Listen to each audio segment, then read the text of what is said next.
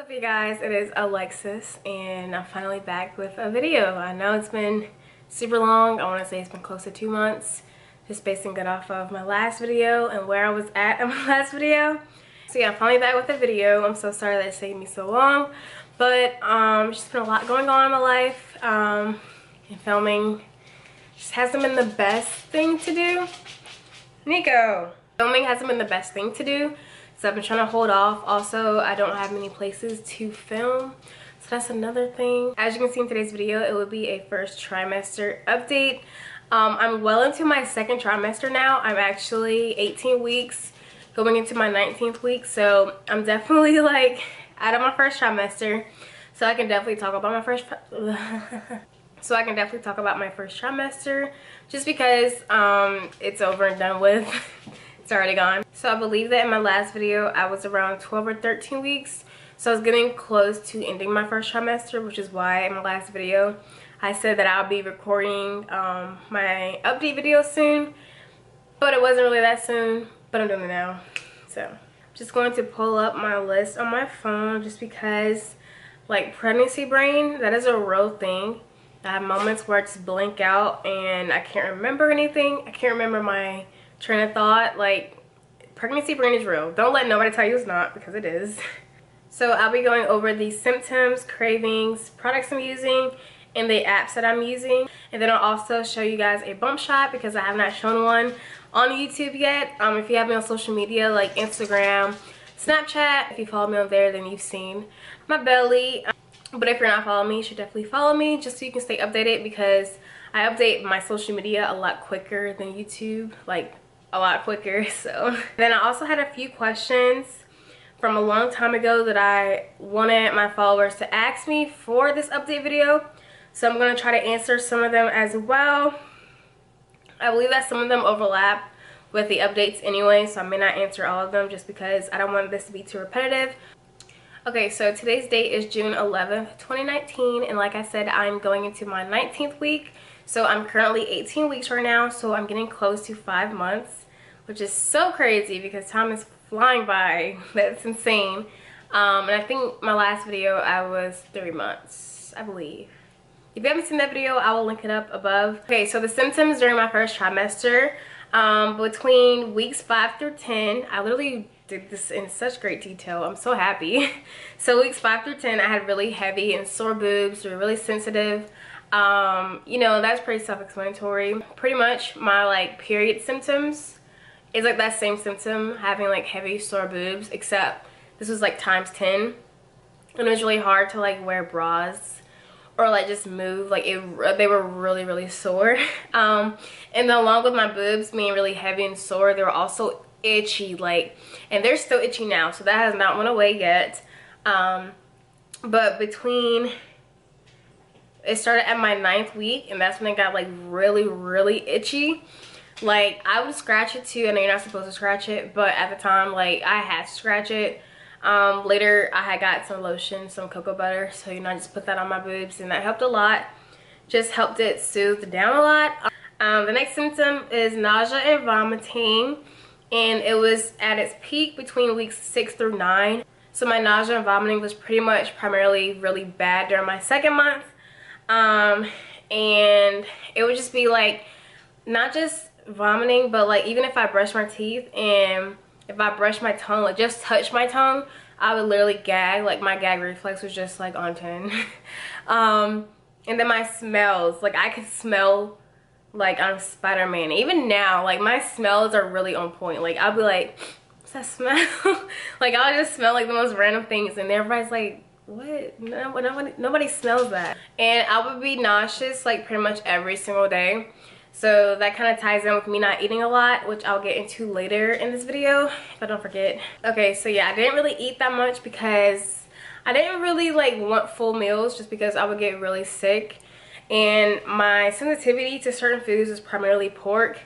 Breakfast sandwiches, I used to love them prior to being pregnant, but then being pregnant, like, also the last time I actually got sick was when I had cookout, and I have not had cookout since. And I'm from North Carolina, so like cookout's a really big thing down here, but Haven't had it. And then also my skin has become extra dry, which sucks for me because my skin is already dry.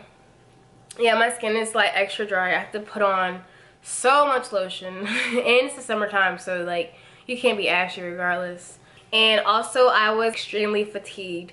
I would literally sleep all day during my first trimester. Like I couldn't get up to do anything. I would wake up in the morning, eat, take out my puppy, and then I would literally just go back to sleep. Like that's literally what I did. I literally took so many naps throughout the day just because I couldn't do anything, which is crazy because now I'm bigger and I have so much more energy. I don't know how. And I was also very sad during my first trimester. I want to say that was due to the hormones because I'm not that sad anymore. Well, I had my moments when I just start crying out of nowhere, but like I was just really sad. Like I had to be sad like for an entire day. And I definitely limited my social interactions with people. I didn't really talk to people that much like in person unless I had to go to work, and because that's my job. Alright, so now on to the cravings and food aversions. So my cravings were hash browns, either in like hash brown skillets, like with like scrambled eggs, you know, peppers, or McDonald's hash browns. I would literally get the McDonald's hash brown for breakfast and I'll be satisfied until like the evening, which isn't good, but like that was all I could like tolerate. And anything spicy, I still crave spicy things. If you know me, you know that I love spicy food. I put hot sauce on literally everything. That has not stopped, and it didn't stop in my first trimester. Even when I was getting sick, spicy foods was like the only thing that was set on my stomach, which is weird. But also I craved a lot of ice cream, vanilla ice cream to be exact. Vanilla ice cream with chocolate syrup, or any type of like ice cream float, whether it was with root beer or Coca-Cola. And then the food aversions, like I mentioned earlier, it was bacon, breakfast sandwiches, and cheese. Like I still don't like cheese. I thought that when I was gonna have a baby that I would be like, oh, I'll know I'm pregnant when I start eating cheese. No, it's like that. I already hate cheese before being pregnant, and now that I am, like the smell of cheese and like just thinking about that makes me want to like just like gag.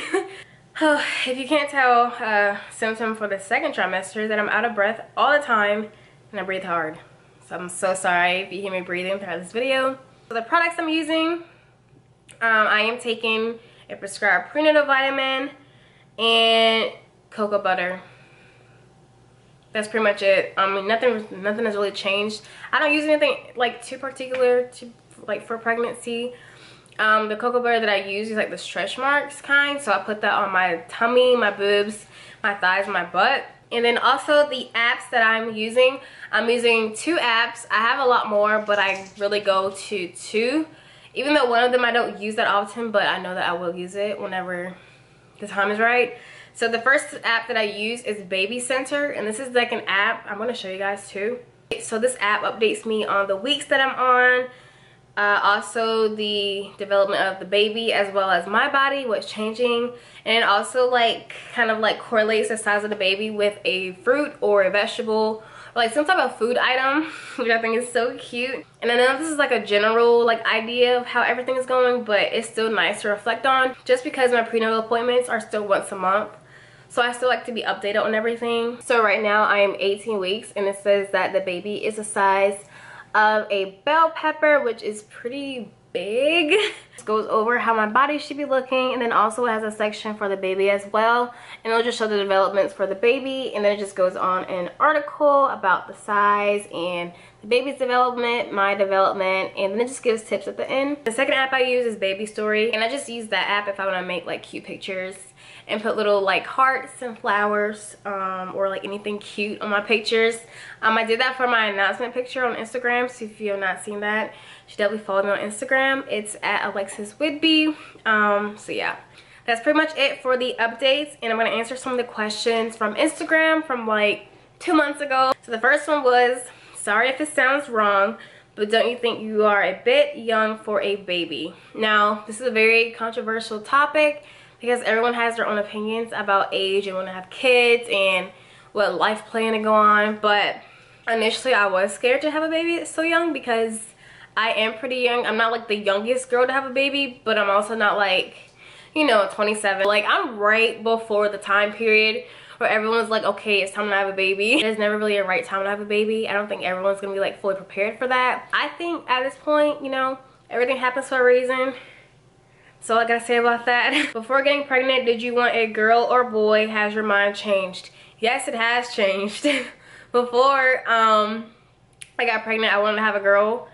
I just wanted to have a girl. But now I want to have a boy if I had a choice. Either way, I want a healthy baby, but if I had a choice, I really would like a boy.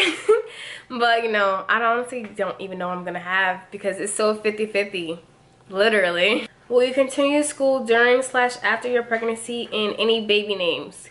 So I am finishing school. I did transfer. That is the main reason why I transferred from A&T. I'm gonna miss A&T so much, but that is one of the reasons why I did transfer. I'm finishing my degree online just so that I don't have to go like and leave the baby every single day.